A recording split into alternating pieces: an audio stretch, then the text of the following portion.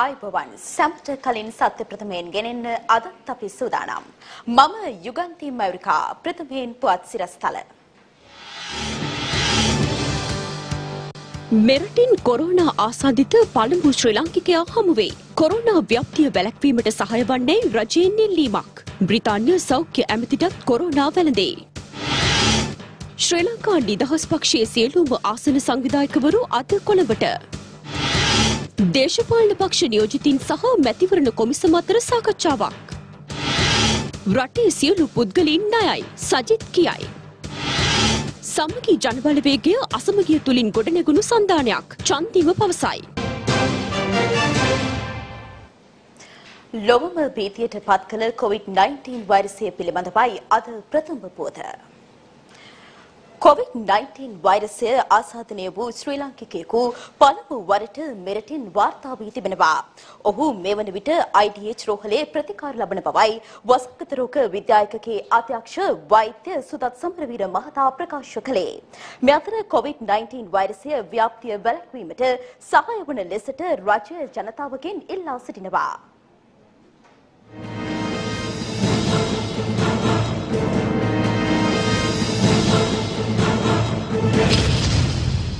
COVID-19 හෙවත් නව corona වෛරසය ආසාදනය වූ ශ්‍රී ලාංකිකයෙකු පළමු වරට මෙරටින් වාර්තා වී තිබෙනවා. ඔහු මේ වන විට IDH රෝහලේ ප්‍රතිකාර ලබන බවයි වසංගත රෝග විද්‍යායකගේ අධ්‍යක්ෂ වෛද්‍ය සුදත් සමරවීර මහතා අපගල විමසීමකදී ප්‍රකාශ කළේ. ඒ මහතා පැවසුවේ අදාළ රෝගියාගේ වෛද්‍ය වාර්තා අනුව ඔහුට නව කොරෝනා වෛරසය ආසාදනය වී ඇති බවට මූලික පරීක්ෂණවලදී අනාවරණය වූ බවයි. කොරෝනා වෛරසය ආසාදනය වී දැනට IDH රෝහලේ ප්‍රතිකාර ලබන මෙම පුද්ගලයා 52 වෙනි විහේ පසු වන අතර මොහු සංචාරක මඟ පෙන්වන්නෙකු ලෙසට ක්‍රියා කළ පුද්ගලයෙකු බවටයි තොරතුරු වාර්තා වන්නේ. මෙම පුද්ගලයා ඉතාලි ජාතික සංචාරක කණ්ඩායමකට සිය සේවාව ලබා දී තිබෙනවා. රෝගියා මේ වන විට නිරෝධායනයකට ලක් කර ඇති අතර ඔහුට අවශ්‍ය ප්‍රතිකාර ලබා දීම මේ වන විට ආරම්භ කළ බව සෞඛ්‍ය සේවා අධ්‍යක්ෂ ජෙනරාල් වෛද්‍ය අනිල් ජාසිංහ මහතා ප්‍රකාශ කළා. සංචාරක කණ්ඩායම ගමන්ගත් ස්ථාන සහ ඔවුන් ඇසුරු කළ පුද්ගලයන් පිළිබඳවද තොරතුරු ලබා ගැනීමද මේ වන විට ආරම්භ කර තිබෙනවා. මේ අතර රට තුළ කොරෝනා වෛරසය වැළැක්වීමට රජය විධිමත් සැලැස්මක් සහිතව පුළුල් වැඩසටහනක් ආරම්භ කර තිබෙනවා. ඒ සඳහා ඊයේ දිනේ සිට දකුණු කොරියාව, ඉතාලිය සහ ඉරානයේ සිට පැමිණෙන පුද්ගලයන් නිරෝධායනය කිරීම ආරම්භ කෙරුණා. එහෙයින් විදේශගතව පැමිණෙන පුද්ගලයන්ගේ සහ ජනතාවගේ පූර්ණ සහයෝගය මෙම වැඩපිළිවෙලට ලබා දෙන ලෙස රජය ජනතාවගෙන් ඉල්ලා සිටිනවා. මේ අතර COVID-19 හෙවත් නව කොරෝනා වෛරසය සීක්‍රෙන් පැතිර යාමත් සමග මිලියන 60ක් පමණ රටේ සියලුම ජනතාව නිරෝධායනයකට ලක් කිරීමට ඉතාලි බලධාරීන් පියවරගෙන තිබෙනවා. ඒ අනුව ජනතාව නිවෙස් තුළටම වී සිටිය යුතු වන අතර බලධාරීන්ගේ අවසරය මත පමණක් අත්‍යවශ්‍ය ගමන් බිමන් වල නිරත විය හැකියි. ඉතාලියේ දිනක් තුළ වාර්තා වූ වැඩිම මරණ සංඛ්‍යාව ගත වූ පැය 24 තුරදී වාර්තා වූ අතර එම සංඛ්‍යාව 168ක්. මේ සමග සමස්ත පුද්ගල මරණ සංඛ්‍යාව 631 දක්වා ඉහළ ගොස් ඇති අතර ආසාදිතයින් ගණන දසදහසක් මවා තිබෙනවා. රටවල් රැසක් ඉතාලිය දක්වා වන ගුවන් ගමන් තාවකාලිකව අත්හිටුවීමටද පියවරගෙන තිබෙනවා. මේ අතර වතිකානුවේ ශාන්ත පීතර චතුරස්‍රයේද සංචාරකයින්ට වසා දමා ඇති බවයි විදේශ මාධ්‍ය වාර්තා සඳහන් කළේ. මේ අතර තමාට නව කොරෝනා වෛරසය ආසාදනය වී ඇතැයි තහවුරු වූ බව බ්‍රිතාන්‍ය සෞඛ්‍ය ඇමතිනි නැදීන් ඩොරිස් පවසනවා. වෛරසය හේතුවෙන් බ්‍රිතාන්‍යයේ සිදු වූ පුද්ගල මරණ සංඛ්‍යාව 6 දක්වා ඉහළ ගොස් ඇති අතර ආසාදිතයින් ගණන 382ක්. ගත වූ පැය 24 තුරදී ඉරානයේ සිදු වූ කොරෝනා මරණ සංඛ්‍යාව 54කින් ඉහළ ගොස් තිබෙන්නේ සමස්ත මරණ සංඛ්‍යාව 291ක් දක්වා ඉහළ දමමින් ආසාදිතයින් ගණන 8000ක්ම වා තිබෙනවා. අද වන විට ලොව පුරා රටවල් 113ක පැතිර ඇති නව කොරෝනා වෛරසයේ ආසාදිතයින් ගණන 1,18,000ක්ම වා තිබෙනවා. සිදු ඇති සමස්ත මරණ සංඛ්‍යාව 4,295ක්. ලොව පුරා ආසාදිතයින් 66,000කට වැඩි පිරිසක් මේ වන විට සුවය ලබා තිබෙනවා. අද වන විට රටේ සියලුම පුද්ගලයන් ලක්ෂ 6ක එක පුද්ගල නායකට යටත් ඇති බව හිටපු විපක්ෂ නායක සජිත් ප්‍රේමදාස මහතා පවසනවා. ගලිකඹ ප්‍රදේශයේ පැවති ජනහමුවකට එක්වමින් ඒ මහතා මේ බව ප්‍රකාශ කළා. හිටපු විපක්ෂ නායක සජිත් ප්‍රේමදාස මහතා ඊයේ පස්වරුවේ ගලිකඹ ප්‍රදේශයේ පැවති ආසන බල මණ්ඩල රැස්වීමට සහභාගී වුණා.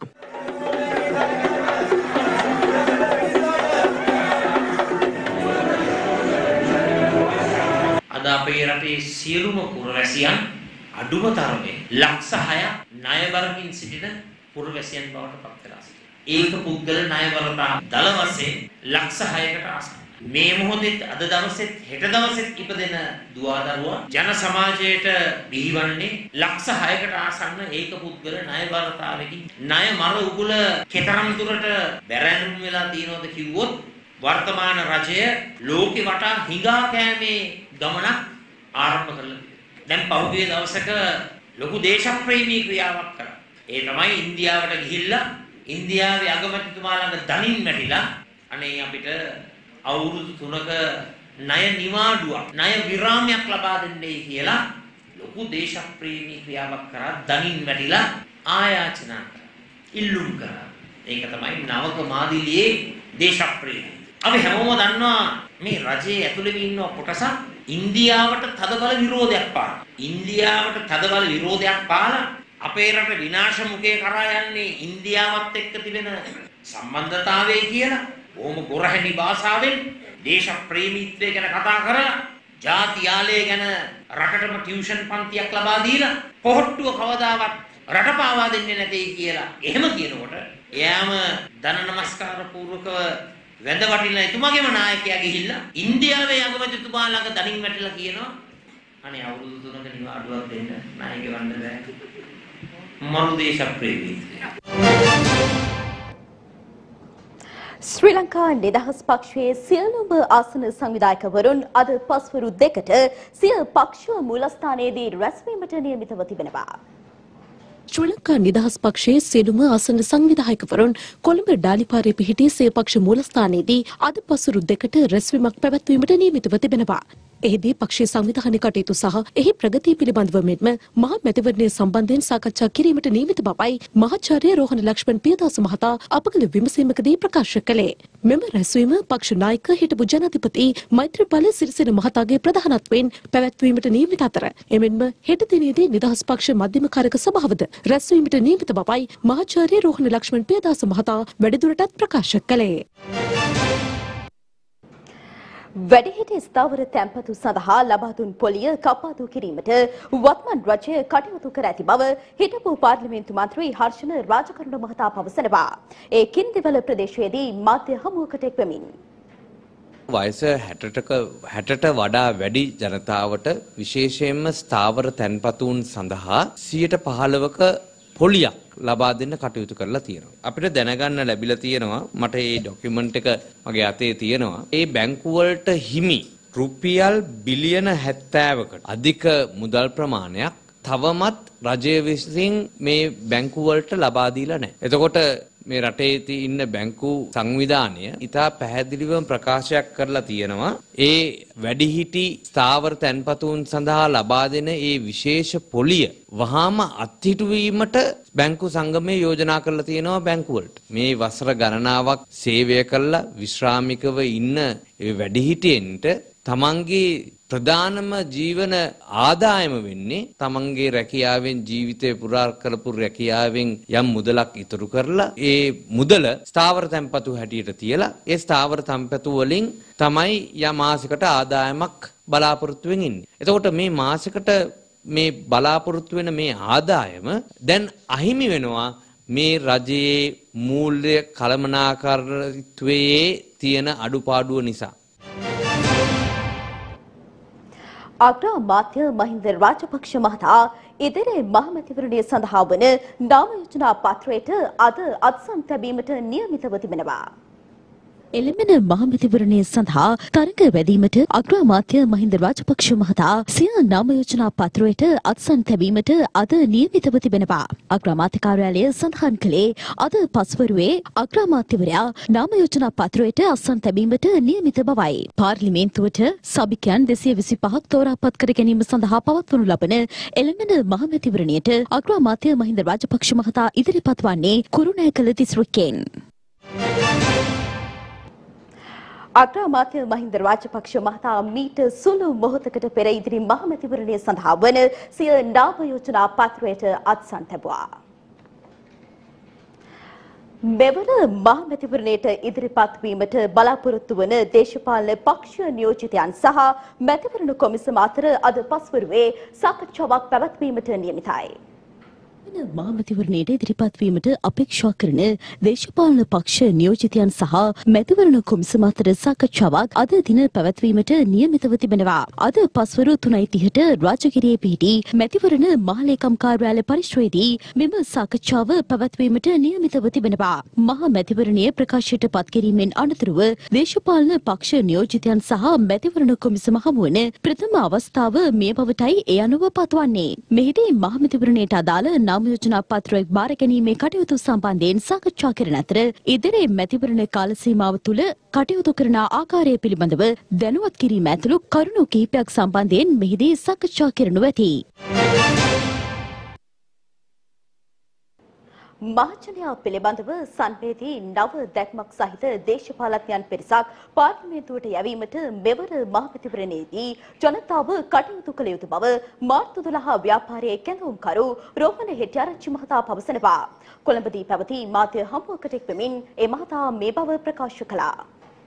අපි අපේක්ෂා කරන්නේ ඉදිරි මැතිවරණයේදී දේශපාලන පක්ෂ කිසියම් විනයක් ඇතුව සංයමයක් ඇතුව සුදුසු කණ්ඩායමක් ලයිස්ට් වලට දාන්න අවශ්‍ය පෙළඹවීම ඇති කිරීම. මේ සංවාදයේ රටේ ගොඩනැගෙන්නෙම මේ රටේ දේශපාලන නායකත්වයේ පිළිබඳව රට තුල තියෙන අප්‍රසාදය නිසා. ඒක පාර්ලිමේන්තුව විතරක් නෙමෙයි පළාත් පාලන ආයතන පළාත් සභා පාර්ලිමේන්තු මේ ඔක්කොම. හැබැයි මේකෙන් කියන්නේ නැහැ මේ පාර්ලිමේන්තුවේ ඉන්න සියලුම දෙනා දූෂිතයෝ කියලා. එහෙම නැත්නම් මේ පාර්ලිමේන්තුවට ගියපු සියලුම දෙනා පාර්ලිමේන්තුව නියෝජනය කරන්න නුසුදුසු කියලා. පළාත් සභාවත් එහෙමයි. පළාත් පාලන ආයතනත් එහෙමයි. නිසා මේක වෙනස් කරන්න අපි මොනවද කරන්න පුළුවන්? ඇත්තටම දැක්මක් සහිත සැබෑ මහජනයා පිළිබඳ සංවේදී සුදුසු ටිකක් සුදුසු 225ක් ඊළඟ පාර්ලිමේන්තුවට ගෙනීම තමයි අපේ අභිප්‍රාය වෙන්නේ. ආපු යෝජනාව තමයි කිසිදු ආගමික පූජ්‍යක කිසිවෙක් දේශපාලන ස්තරයක නියෝජිතයෙක් නොවිය යුතුයි කියලා. මොකද අදහස තමයි ආගමික නායකත්වය මේ දේශපාලන නායකත්වයට වඩා උඩින් තමයි සිටිය යුත්තේ. දේශපාලඥයින්ට අවශ්‍ය උපදෙස් අනුශාසනා දෙන්න ඕනේ. හැබැයි ඔවුන් පක්ෂයක අපේක්ෂකත්වයේ ලැබපු නියෝජිතයෙක් වෙන්නට බෑ. අපේ රටේ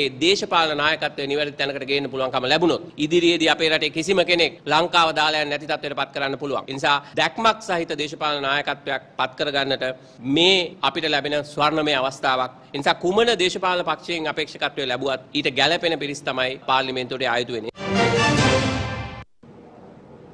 ඇතිමලේ පොලිස් බල ප්‍රදේශයට අයත් කොටියාකල රූණත්ත කඳ ප්‍රදේශයේදී වියලි ගංජා කිලෝග්‍රෑම් 3230කට අධික ප්‍රමාණයක් සමග සැකකරුවෙකු ඇතිමලේ පොලිසිය විසින් අත්අඩංගුවට ගෙන තිබෙනවා.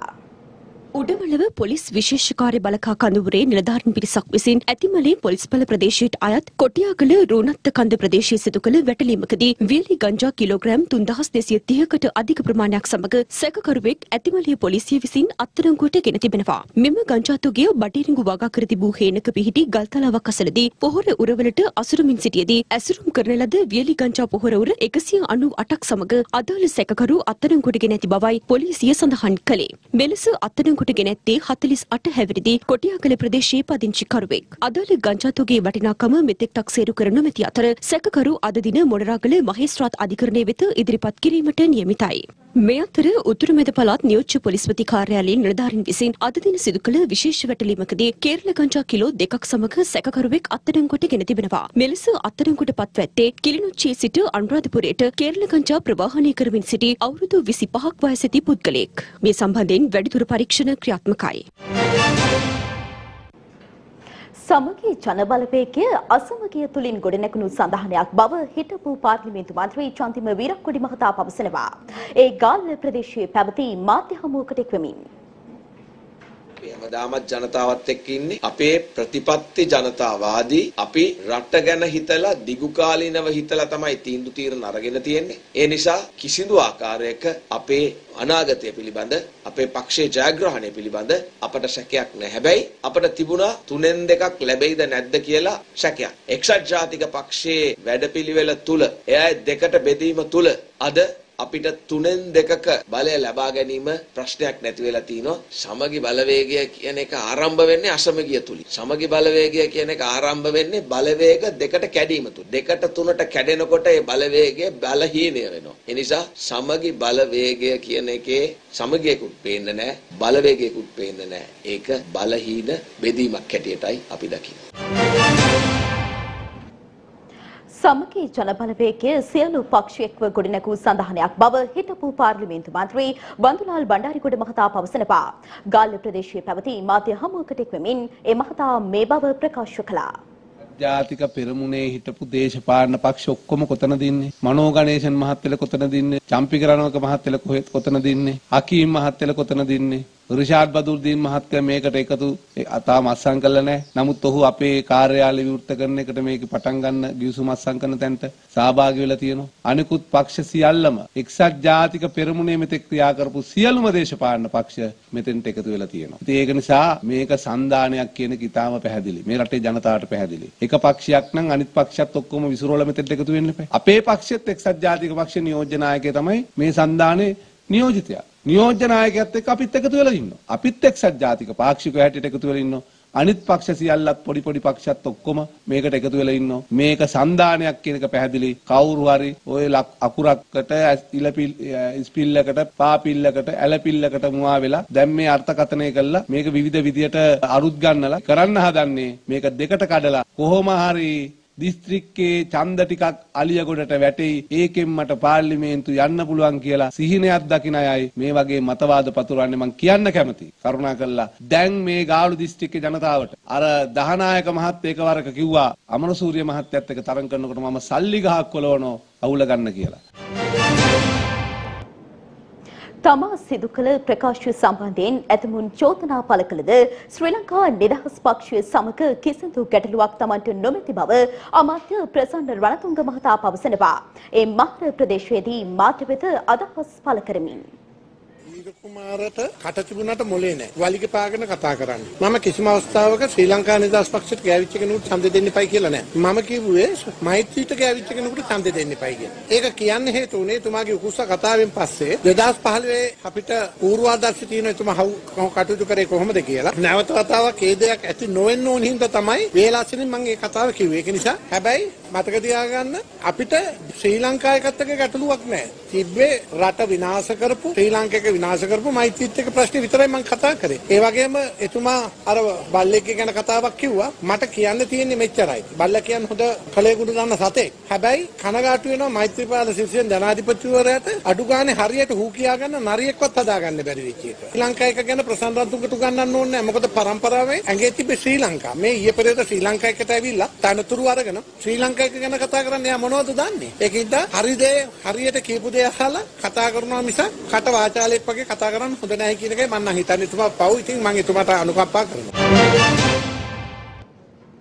ආණ්ඩුව ජනතාව සූරා කෑමට හැකි සෑම ආකාරයකින්ම සූරා කරන බව ජනතා විමුක්ති පෙරමුණේ දේශපාලන මණ්ඩල සභික වසන්ත සමරසිංහ මහතා පවසනවා. ඒ ඊයේ පැවති උත්සවයකදී ආණ්ඩුවක් මේ ව්‍යසනයකට පත් වෙච්ච රටක ඉඳන් එන මිනිස්සු මෙච්චර කල් අපේ රටට සල්ලි එව්වේ විදේශ විනිමය මේ අය දවස් 14ක් මේ මිනිස්සු හිටියා කියලා බරක් වෙන්නේ නැහැ. හැම මාසෙම ඩොලර් 100 200 500 1000 යොකු මිනිස්සු මේ විදේශ විනිමය මේ රටට යොකු මිනිස්සු කරදරයක් වෙච්ච වෙලාවක මෙහාට එනකොට ඔන්න අපේ රට සලකන හැටි. කොරියාවේ ජපානයේ අගමැතිවරු ජනාධිපතිවරු කිව්වා යන්න එපා. අපි ඉන්නේ දුෂ්කර අවස්ථාවක අපි ඔබ බලා ගන්නම්. අපි මේ දුෂ්කර මොහොත කෙසේ හෝ පසු කරමු ඉන්න අපිත් එක්ක. ලෙඩ හොඳ වෙලා යනකොට කොරියාවේ ස්පිරිතාල වල නැවතිලා ඉන්න මිනිස්සුන්ට සල්ලිත් දෙනවා. ගෙදර ගියම රස්සාව කරේ නැහැ ජීවත් වෙන්න කියලා. ලංකාවට තෙල් ලීටරයක් එනවා රුපියල් 38ට. 137ට විකුණනවා. පෙට්‍රල් ලීටරයක් ලංකාවට ගෙනල්ලා බාන්නේ රුපියල් 37යි. ලෝක වෙළඳපොලේ අවුරුදු 29කට පස්සේ අඩුම තෙල් තියෙන මේ කාලේ. දැන් රුපියල් 37යි පෙට්‍රල් ලීටරයක් ලංකාවට ගේනකොට 137ට විකුණනවා. ආණ්ඩු ජනතාව සූරං කන හැටි. ජනතාව සූරං කනකොට පෙට්‍රල් ලීටරෙන් එයා බස් ගේන්න කියලා ගනුදෙනුවක් කරා. ලංකාවට නට් එකක්වත් ගේන්නේ නැතුව කෝටි 1700ක් ගෙව්වා. නට් එකක්වත් එයා බස් එකක ගුවන් යානක නට් එකක්වත් ලංකාවට ගේන්නේ නැතුව කෝටි 1700ක් ගෙව්වා. ඒ මිනිස්සු එළියේ ඉන්න ගොඩක් මිනිස්සු හිරේ ඉන්නවා වගේ ගෙවනවා රටට බදු. අපිට ඩොලර් එකයි ඩොලර් ටිකක් ඕනේ. ඒ නිසා ඔන්න පාරවල් කිලෝමීටර් ලක්ෂයක් හදනවා. අපි ඕගොල්ලන්ගේ ඉඩමට ඔප්පුව දෙනවා කියලා මේගොල්ලෝ MCC එකත් අස්සම් කරනවා. කිව්වේ කොහොමද? රට දෙකට බෙදෙනවා. එක පැත්තක දලදාව අනිත් පැත්තේ අපේ ශ්‍රීමා බෝධිය. එහා මෙහා යන්න වීසා ගන්න වෙනවා. ඇමරිකාවෙන් ගන්න වේද ලංකාවෙන් ගන්න වෙද්ද දන්නේ නැහැ කියලා අපේ සමහර ස්වාමීන් වහන්සේලාත් කිව්වා මාධ්‍ය වලට හැරි.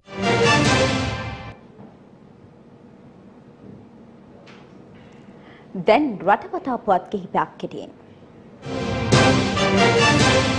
බගවන්තලව පොලිස් වසමට අයත් මොරාතේ වත්තේ අනවසරයෙන් මැණික් ගැරූ සැකකරුවන් තිදෙනෙකු අද අලුයම බගවන්තලව පොලිසිය විසින් අත්අඩංගුවට ගෙන තිබෙනවා.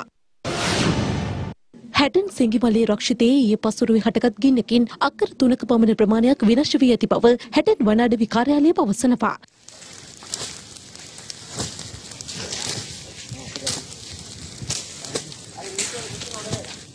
පැතිර ගිය ගින්න හැටන් වන අඩවි කාර්යාලය නිලධාරීන් හැටන් පොලිසිය සහ ප්‍රදේශවාසීන් එක්ව දැඩි පරිශ්‍රමයක් යොදා මැඩ පැවැත්වීමට කටයුතු කර තිබෙනවා.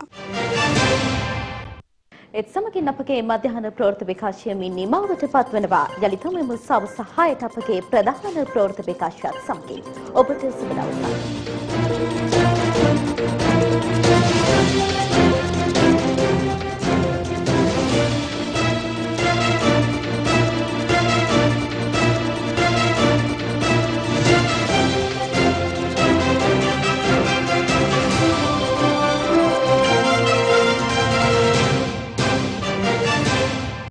දිනපතා අලුත් වීඩියෝ සහ ප්‍රවෘත්ති නැරඹීමට ඉහත බටන් එක ක්ලික් කර සියත TV සබ්ස්ක්‍රයිබ් කරන්න.